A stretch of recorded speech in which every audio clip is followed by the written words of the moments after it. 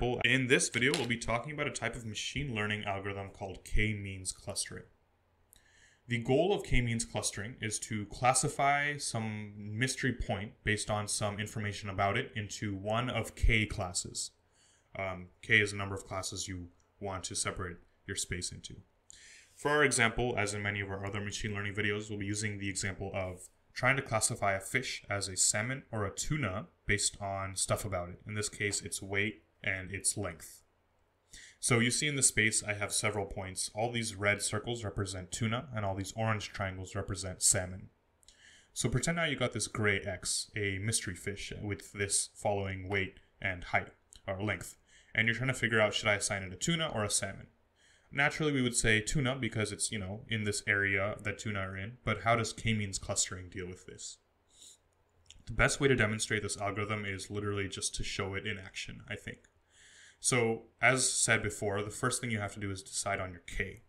That's one of the drawbacks of this algorithm, is that you need to know how many groups your space is divided into prior to running this algorithm, and sometimes you just don't know. But in this case, we do know that there's two groups, salmon and tuna.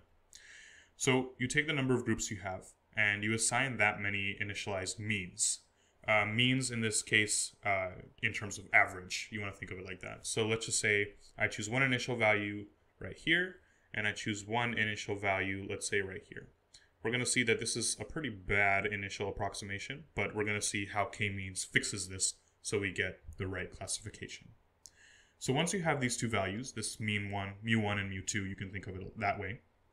What you do for each point in the plane is figure out, is it closer to the first mean or the second mean? And you go ahead and assign it to that point.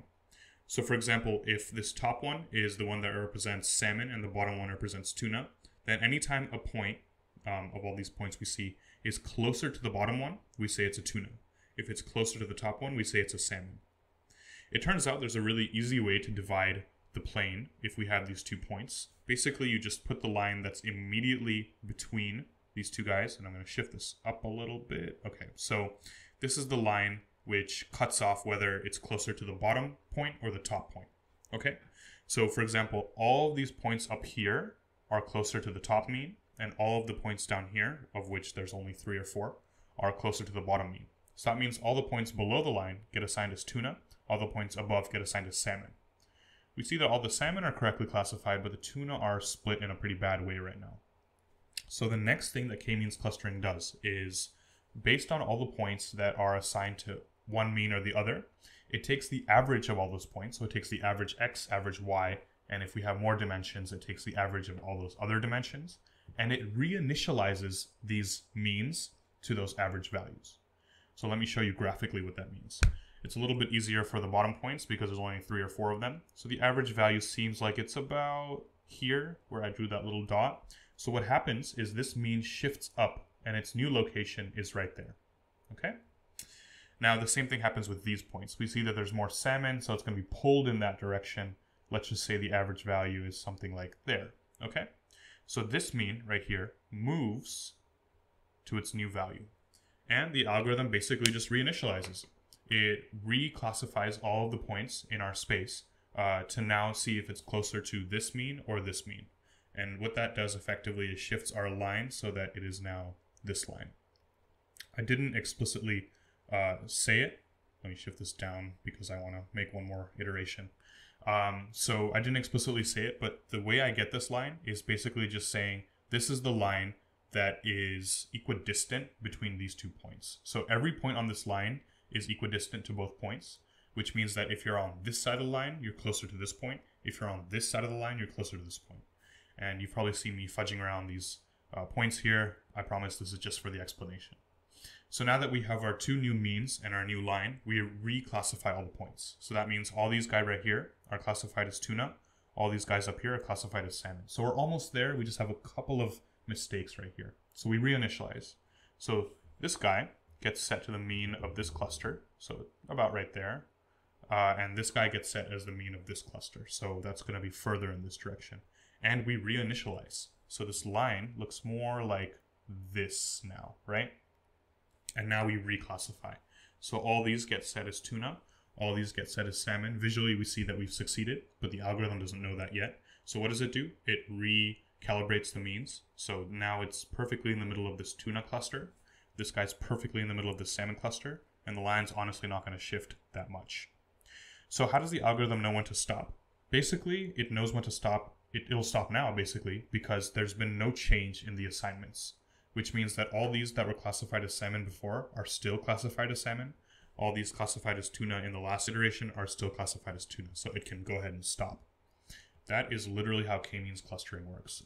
It just keeps shifting around these means, and I've drawn a simple example with 2 means. You could have 3 or 4, and you wouldn't have a single line anymore. You would have kind of a triangle or 4 lines if you had more clusters, which divide up your plane. But basically, the means keep getting reinitialized until there's no more change in the labels. Or you can set some other stopping criteria like 100 or 1,000 iterations. That's basically how k-means clustering works. Now let's talk about some of the pros and cons of k-means clustering. The main pro, I would say, is its simplicity. And that is in terms of simplicity of understanding it. We saw that we went through it in just a couple minutes. And also its simplicity in computation. Think about all you have to do each iteration. Once you have your means, you have to calculate the Euclidean distance in the plane from each of your points, which isn't a very expensive operation. It's just a couple subtractions, squaring some numbers. And then once you have those labels, you basically just classify all your points, and then you would see if the classification has changed from the previous iteration. And if it has, then you would just reinitialize and take the mean of your new cluster. So there's not that much high-level computations going on. That's the main thing it has going for it. Of course, it's going to have its limitations. Usually when something is really simple, there's cases it just can't account for. So let's look at this case specifically. Again, we have 2 clusters, and as human beings, we see that there's a very natural grouping to them. What we would want to do is basically take this circle and use that as our divider, and we'd have a pretty good classification here. But let's see what happens with k-means. Let's say that we set one mean initially here. I think I lost my other mean here. Okay, well, that's fine. We set the other mean to be right here. Okay, so what happens is it sets the middle point, let's just say that's right there, and it classifies everything above as a salmon or orange. It classifies everything below as a tuna or red, for example.